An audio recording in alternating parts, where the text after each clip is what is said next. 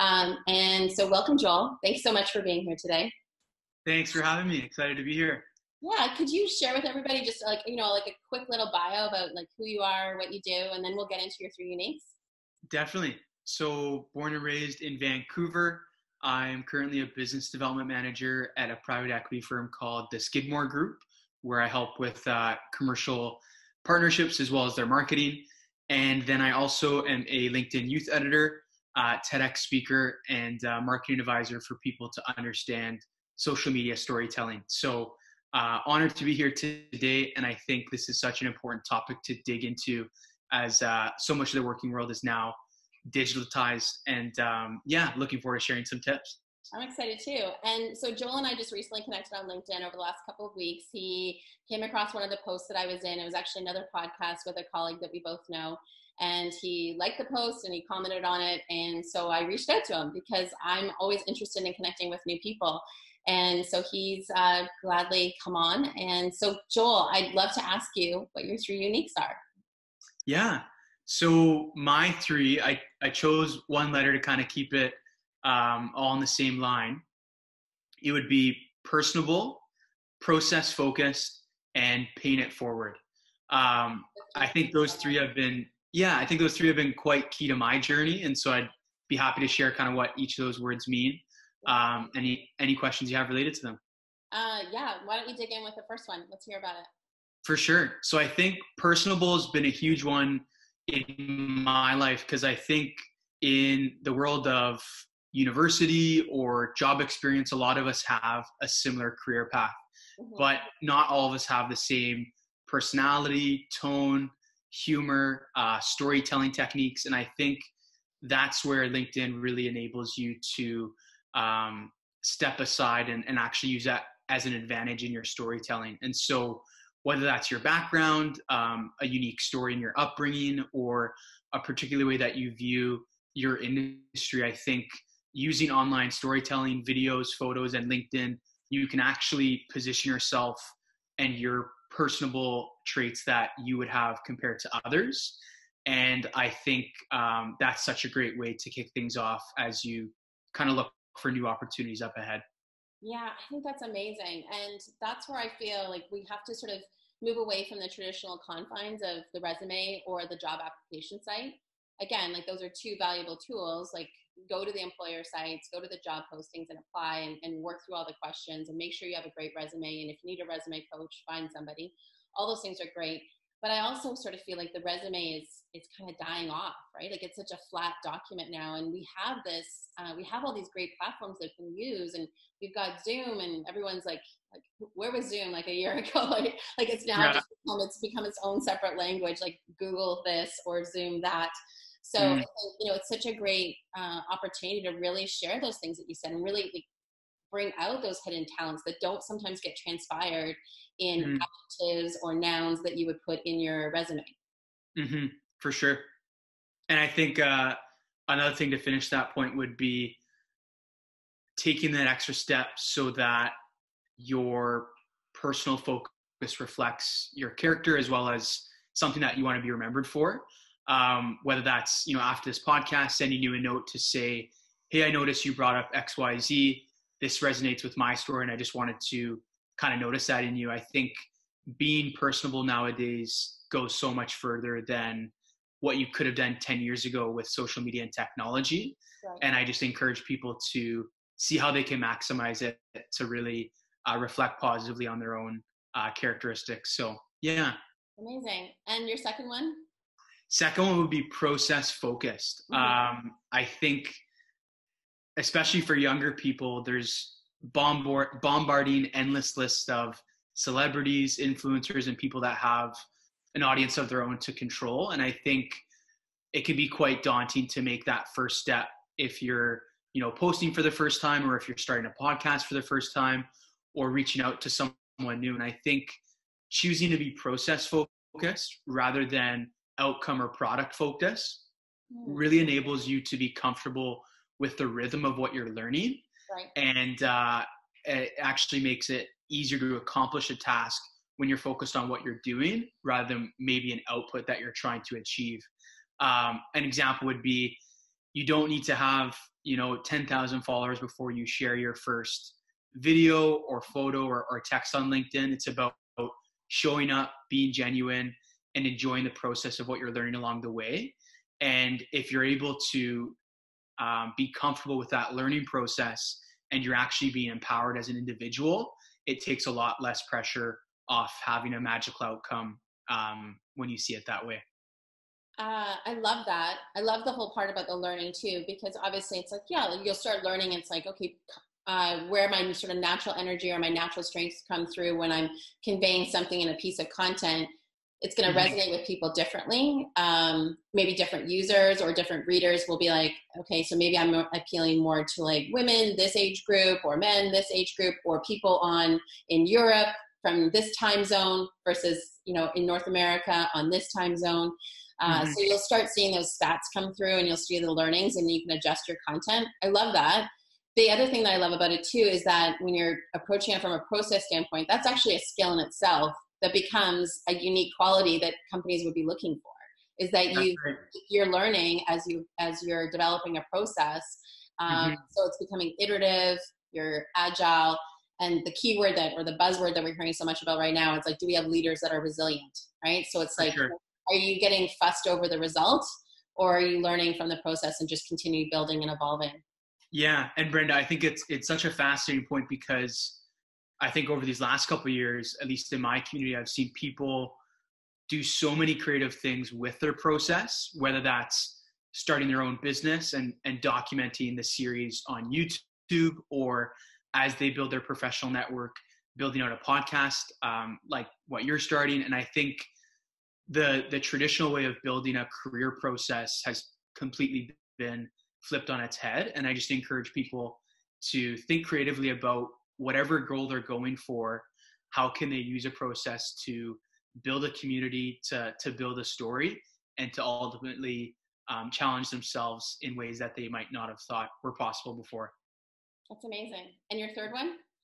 The third one would be paying it forward. And it might be a bit overheard, but I think if you were to trace back those first 2 points, if you're doing those things well, I think you're then able to create a platform and multiple avenues where you can pay it forward. This would come in cases like when people reach out to you and they're asking for similar advice, or you have younger individuals or people going through COVID-19 right now, and you're remembering that yourself in their shoes. I just encourage you to take those opportunities to pay it forward. And it doesn't always need to be in exhaustive ways. I think I would encourage people to brainstorm or come up with creative resources that they can just give out for free, no strings attached, just to help people out, whether that's a podcast, a YouTube link, or one of your past articles. And maybe it is jumping on the phone or a Zoom call. But I think once you're in a place of authority or understanding, choosing to create an ecosystem where you can pay it forward, I think is so important. Yeah, I've definitely seen that over the last 3 weeks. So I've taken on this, I call it a responsibility to do a 100-day challenge around content. So I'm just like adding things every day. And, there was probably a part of me where I was being a little bit skeptical of myself, like, oh, I take this for granted. This is a tool or a skill or an article I read, and I always kind of refer back to it, whether it's a Daniel Pink or a Marcus Buckingham or some guru that I followed like for the last 20 years. And I just think, well, everyone's seen it, but you just don't know, right? So it's a great opportunity to share what you know. Definitely. Oh, yeah. we got frozen there a little bit, but that's okay, right? That's all part of the audio came through. And I think another point I was going to say is, I think we take for granted sometimes the things that come so easy to us. And sometimes the best content, I think, or the best stories you can share are just the answers to the people in your network that are asking those questions. Right. And I find that really fascinating, because whether you're, a software engineer or a leadership speaker, what we've been doing, day in and day out, people would find completely new stepping into. And I think using social listening on Twitter or LinkedIn can be so helpful to just keep an ear to the ground of what resources you can create to pay it forward, and what resources would also make the most impact for your community. Yeah, I love the social listening piece. Because a lot of people that I've sort of recently connected with are like, they've even said to me, wow, it's so great that you're posting all this content. Thank you so much. Absolutely, no problem. Mm-hmm. What else would you like to hear? So Mm-hmm. it's asking questions as well, too, I think, of that audience, that once you start making those connections, so it kind of goes back to your process unique that you talked about in the second one is, don't worry so much about the end result, like how many likes, shares, etc. Just, keep posting. But when you do get those comments back, like even engage with those, that new audience that you're forming, listen to what they are saying and even ask them questions about what would they like to hear more of or less of, and and get their opinions, and then that's learning, and you can recycle that and use it for good. So there goes your pay it forward piece. Definitely. I love those things. Thank you. Perfect. Yeah. And were you surprised by the three choices, or did you thought they resonated well? Well, number one, I think just knowing you for the short time that I've known you, and also since we've connected and seeing the content that you put out there, it's totally in line with who you are. So I think that's the great thing. And that's the example that I would want to share with everybody that's listening is just be authentically yourself. And like what is it? I'm going to get the stat wrong, but we have close to like 8 billion people in the world. And you probably know exactly how many people are on LinkedIn, how many users are on LinkedIn. So it's just, it's like, we're sometimes so worried about like, what that employer is going to think of us, and are they going to like all the things that we have to offer? And there's just so many people around the world. So be genuine, be yourself, speak your truth, speak what you know. It's going to connect with people. Don't worry about who that person is and are they the ideal person. Like you'll figure out who that ideal match is going to be with that company or that hiring manager, or that recruiter, whomever, or somebody that knows somebody. Like maybe it's like someone hears something that a video that you've done, and it's like, you need to meet my friend, he's a new entrepreneur, he's starting up this business, he totally needs you working for him. So yeah, and maybe I'm not sure how much time we have left, but I think you only really pick up how much impact I think your story's having if you're in it for the long run. I think a lot of people will be picking up social media or new skills or habits during this crazy unique time. But I think it's so important to understand that social media, and especially LinkedIn, is such a long run game. And it's not about one post. It's not about how many views you get in 1 week. It's about creating this amazing, dedicated professional community that I think unlocks so much potential. And you might not start seeing any messages or kind of creative ideas that come out of it for a couple months, a year, maybe 2 years. And I think the exciting part is that as soon as you invest, the more time you give it, the more amazing ideas come out as a result.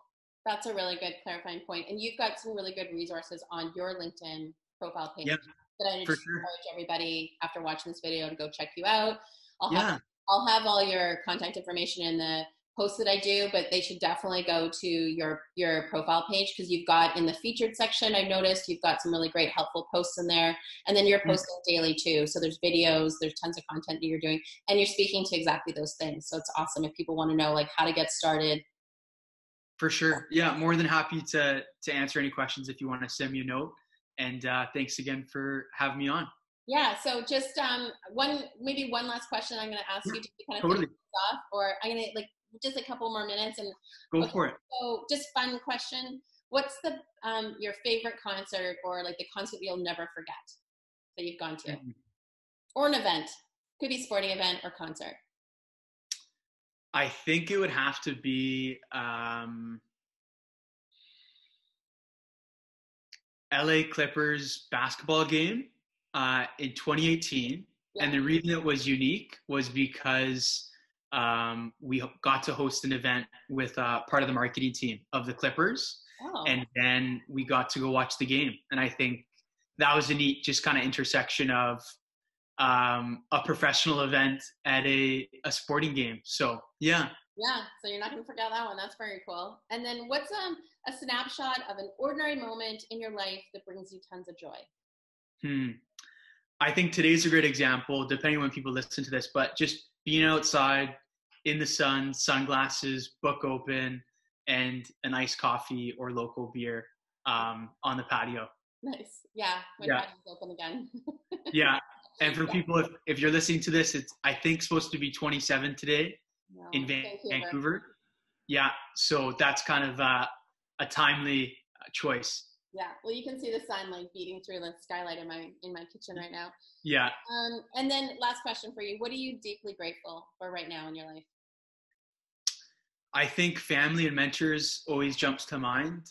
I think the farther we go in our career or life, we realize how much our parents as well as our mentors have stirred up so many ideas and unique ways that we approach life.